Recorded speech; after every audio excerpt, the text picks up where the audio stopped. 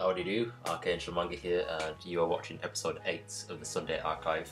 Before I start this, I've just got off a Skype call with Immortalium and BTD87, Owen and Ben. Ben requested I do a shout out, so shout out to you. As is standard with these, got a lot of questions to answer this week. Currently what I'm reading, watching, same as last week. I'm still falling behind on Kurosaki Corps Delivery Service. I haven't really been reading much manga this week, as you can probably imagine. And I finally started Bacano. Obviously there will be a review of this at some point when I finish it. So far, it's pretty average. I don't really see what's so great about it, but I do hear that it does wrap up quite nicely towards the end of the series, and that's really where you do really start to enjoy it. Like, I'm only 3 episodes into it, so I can't really have too much of a big opinion on it as of yet, because I'm so early in the series, so I haven't rated it yet or anything on MyAnimeList. But okay, anyway, I've got a few questions to answer, but before I start answering questions, I do need to make you guys aware that this week's discussion, I'm not going to be talking too much about it, because I do actually want to do a separate video on it, and it's basically a response video to a YouTuber called Teching 101, where he basically made a video essentially praising Scanlators. Basically, in a nutshell, I don't have anything personally against him.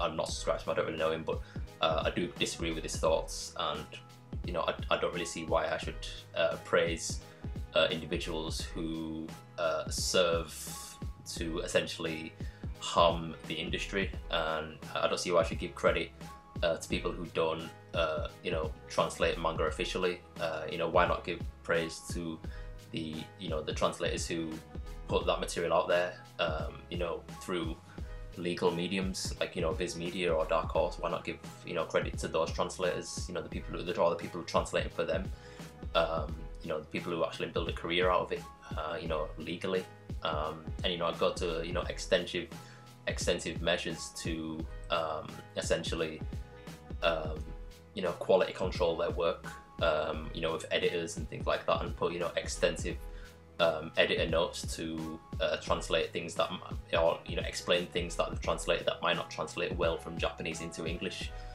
Whereas you have Scanlators who push things out on a weekly basis, if it's like a weekly series, and the translations barely legible, in terms of grammatical, full of grammatical errors. Or I'm not saying that all Scanlators are like that, but I just don't agree with the video, and I didn't like it. But as you can imagine, I've got a lot to discuss in relation to it, so I will do a separate video on that with tomorrow or the day after, or something like that. So this week I just want to focus on the questions that I was asked from last week's video.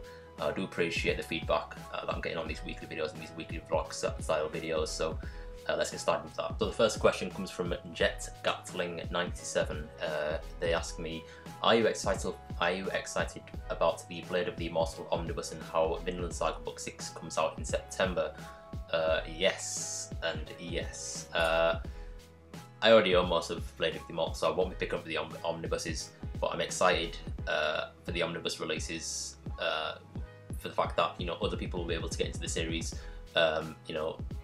Similarly with the Kurosaki Corps Delivery Service announcement, I'm glad people are going to be able to get back into that series as well, or get into it, because it's so far one of my top favourite series. Well, I don't think it would be my top 10, but I am really enjoying it, and it's a fantastic series, and I'm glad that people are going to have the opportunity to get into it, and I'm going to be able to express opinions, and they're going to be able to express them with me, in relation to the series. So I am very excited for those releases, and as well with Vinland Saga Book 6. I mean, I don't have Book 5 yet, but I have seen the cover for Book 6 and it looks fantastic.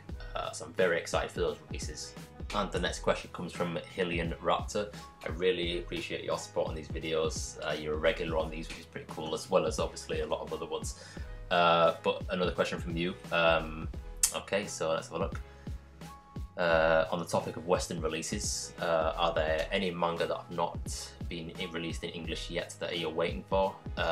By that I assume you mean manga that have been announced to be released in English that are not yet out. Obviously, Goodnight Pun Pun, I'm really looking forward to that. That's just recently been announced.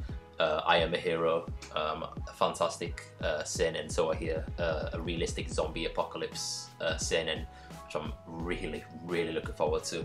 I was really interested and excited for Tokyo Ghoul coming out. That's already out now, I believe, but I haven't picked up any of that as of yet. As for releases that have not been announced or probably never will be announced, Yokohama Kaidashi Kikuo, I'd absolutely love for that to have an English release. I haven't read it or read much of it. Well, I know the synopsis of it and seen a few of the OVAs, but it is a fantastic series. Also, I'd like to see Saint Young Men come out. Basically, Saint Young Men is a story surrounding Jesus and Buddha, who have taken a break from the heavenly duties and gone on vacation or sabbatical to Tokyo and living in apartments, in Tokyo. It's basically like a slice of life with two of the heavenly deities of history. So it's supposed to be really funny. I really want to check that out. Next question, also from Hillian Raptor.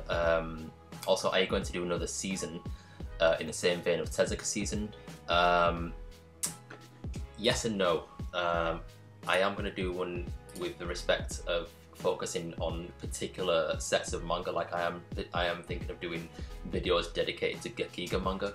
Gekiga basically means dramatic pictures. I guess you could say the Gekiga is like the primordial form of seinen manga and what seinen manga became.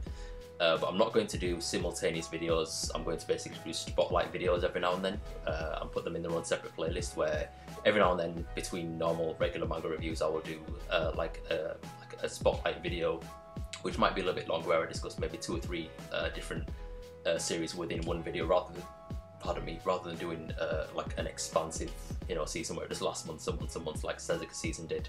That's going to be the same with more Tezuka reviews as well. There will be more Tezuka manga reviews, obviously, because it's more manga to read by him.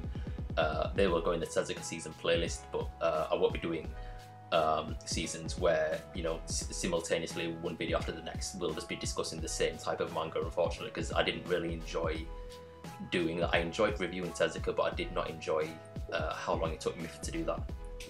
Next question comes from Samuel Trejo, another regular on these videos. Do you have any Bandai Entertainment manga? No. By the time Bandai Entertainment announced that they were going to stop releasing manga in the United States, or just generally, was not the point where I was collecting manga on a regular basis. So unfortunately, no. Next question from you is, hey, do you remember any anime on HD DVD? You may be too young to remember that format. Not too sure about that. I'm 25 years old. I remember the days where I was recording episodes of Dragon Ball Z on VHS when it used to air on Cartoon Network. So, but I never used to buy HD DVDs. I just waited for them to release Blu-rays. That HD DVD era came and went very quickly. And the next question comes from Thugs Bunny. I like the name. Okay, really enjoying your content, thanks. Are you planning on making a first impression on Tokyo Ghoul? Yes, as and when I buy it. I don't have the first volume of it yet, and I do need to kind of get out of the way my first impression of JoJo's Bizarre Adventure Phantom Blood Volume 1. As I'm really new to the JoJo's Bizarre Adventure franchise, so do expect more first impressions of manga, that kind of long running. As there's no point doing reviews of series that are either really long or are still continuing, especially with Tokyo Ghoul. I might do a first impression, and then once I've read all 13 volumes, I think it is, do an overall series impression, or just a review of that first series. I know it's still continuing with Tokyo Ghoul Re. But yeah, I do appreciate the question, and I did read the rest of the comment. I'm really glad that I've introduced you to more manga, so let's keep watching. I do appreciate the feedback. And the next question comes from Hashim Durrani, another regular. Thank you so much. His question to me is, what is your favourite out-of-print manga right now? Oh dear. I guess you could consider a lot of the manga I own, not the majority of it, but quite a substantial amount of manga that I own is out of print. One good example would be, as you can see, I'm just turn the camera around, Battle Royale. These are the Ultimate Editions from way back a few years ago. Tokyo Pop released 3-in-1s, hardcover, they're just solid. And at the point that I was reading this, I was so just massively invested in the series as a whole. I absolutely loved it. As for other outprint manga that I have, I mean, there's nothing particular that comes to mind right now, but the not Blade of the Immortal, Battle Royale definitely is a series I was massively emotionally invested in. And the next question comes from another one of my regulars, Net1340. Your first question to me is, any guilty pleasure manga? I answered this in the live stream before, I believe, and the answer to that is just straight up no. If I enjoy a series that people, otherwise wouldn't enjoy or think would be weird, then if I enjoy it, I'm invested in it and I'm proud to enjoy it, and will happily express that, publicly or online on forums or anything. I don't really feel guilty of enjoying any series that I have. So yeah, I mean, I'm pretty open. The next question: which manga do you like that has terrible artwork? Oh wow. I can't think of a particular manga that has particularly bad artwork. I mean, I guess I could say some of the volumes of Hunter x Hunter, but I haven't read those volumes. I've only seen the anime for Hunter x Hunter, and obviously the anime adaptation is fantastic. So, off the top of my head, really, I can't particularly think of anything. Helter Skelter and Pink, I guess you could say, from a layman's perspective, would have bad artwork, but that is just Kyoko Okazaki's style. The same can be said of Taya Matsumoto, the author of Tekken Kinkri. From a general layman's person's perspective, would have bad artwork, but again, it's a stylized artwork, and I can appreciate it for that, both from Okazaki and Matsumoto. So I don't particularly think I've read any manga where it's been very noticeable that the mangaka is either a bad artist or doesn't put much effort in, because that kind of defeats the purpose of creating manga, because they're so determined. You can tell these authors are very determined to get the story out there. If anything, then for longer running series, if you've got really far into a series and you look back at some of the early volumes, you can see where the artist, the mangaka, wasn't as good in the earlier volumes. Like, this is true of long running series like One Piece, Naruto. I've noticed it in the recent JoJo's Bizarre Adventure volume that I read, where he's not very good at drawing body proportions and hands and wrists and things like that. But that's something that progresses with time in terms of art, because art is something that you build upon. I mean, I'm an artist myself, so I know that is, practice does make perfect. So there is no notable examples. And I really like a suggestion as well. You also put, also for your spotlight video idea, why not try making a video where you talk about maybe one trope or an attribute and provide manga examples? Like, instead of Tezuka season, do a Tezuka spotlight and talk about maybe 4 or 5 different works by him. This is something that I'm not going to be doing for Tezuka, as Tezuka is a mangaka who's important to me enough where I would want to review each series that I read by him individually in a separate video. However, I will be doing this for my Gekiga spotlight videos, where I'll be taking Gekiga manga and maybe reviewing or talking about 3 particular series in one video.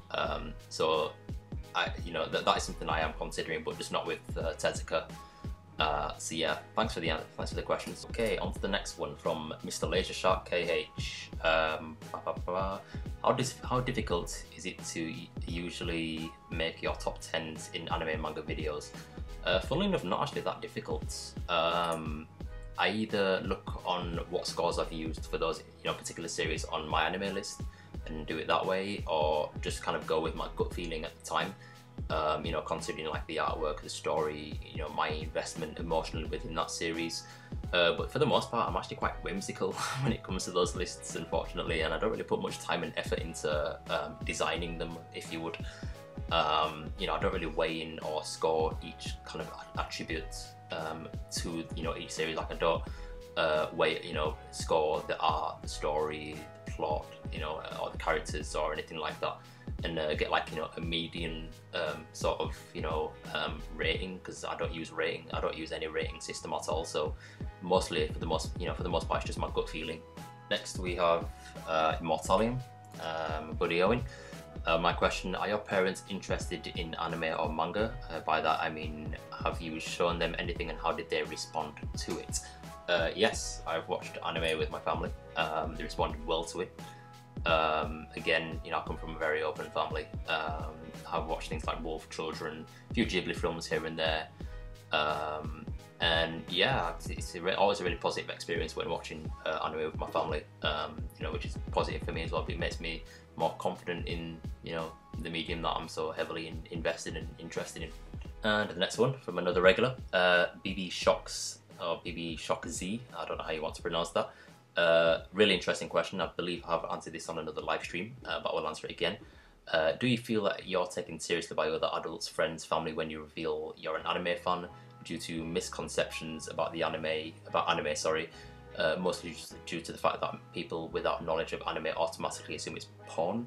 Have you ever had to justify your hobby? Now I can see in a previous comment or a reply on BDT87's comment, you did give a little bit of background as to, you know, where that question might have came from, and I can see that's from personal experience with you. Personally, for me, I've been quite fortunate in that I am surrounded by people who are either also interested in anime and manga, or people who are just, you know, really open-minded towards it. I've never had to justify my hobby, or you know, I've never come across anybody who's so close-minded to assume that it's, you know, pornographic or childish or anything like that. I do see a lot of that on the internet, in comments and things like that, but nothing is ever directed like that towards me. You know, I do have a really close-knit circle of friends who are either interested in it or very supportive of it. It's not something I'm embarrassed about. If I was embarrassed about it, then I wouldn't be making videos online. As for, you know, having to reveal it, it's not really that much of a big reveal. It's just, to me, it's just another hobby, like playing football, or, you know, watching series on Netflix, or, you know, being interested in board games, you know, or playing computer games. It's just another hobby, which I'm immensely proud of. I'm proud of my collection. I'm proud of my interest in it. And if I'm very, I mean, I'm not blowing my own trumpet or anything like that, but I am a very confident person. And if anybody tries to chastise me wrongly, then I am the kind of person who will like school somebody to the point where, no, I'm not a bully in any way, but if somebody criticizes me wrongly for something that I feel, you know, is something that everybody should enjoy, then I'm the kind of person who will kind of school somebody to make them feel that small. As I'm very, very protective and defensive of, you know, personal, you know, things that are personal to me. So I don't like small-mindedness in people. I don't like seeing people being small-minded to others. So, you know, I would nip that in the bud and make it very clear to whoever would, you know, is speaking to me saying that, you know, what I'm interested in is childish. I would basically give them a very polite F you, and, you know, leave it at that. So, you know, thanks for your question, and, you know, that's kind of the advice that I would give you as well. Be proud in, you know, what you're interested in, and whoever wants to chastise you or belittle you for something that you're interested in are people who are not worth hanging around, or people who are just not worth your time or your effort, and you're not, you know, they're not worthy of your company. That's not the other way around. And last but not least, a recent question from 36 minutes ago, from Nitrohawk. I remember that you had the first volume of The Summit of the Gods by Jiro Taniguchi. Yeah. From your manga collection video. You've got a very good memory.